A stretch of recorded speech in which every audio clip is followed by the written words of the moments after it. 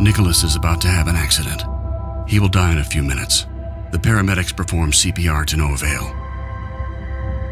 Sophie is meeting her boyfriend. She will wake up in a hospital bed, but her legs won't. Nicholas's father will be the first one to hear of his son's death. He will not smile again. His grandfather will refuse to believe it.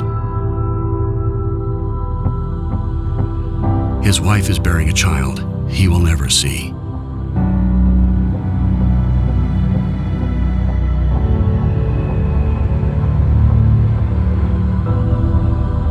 Sophie's father will sacrifice everything to make her walk again.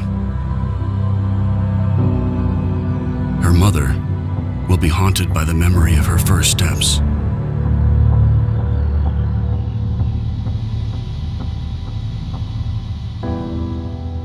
Her boyfriend will propose to her.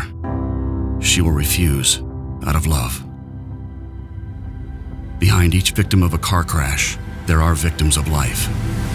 Road safety, all affected, all concerned, all responsible.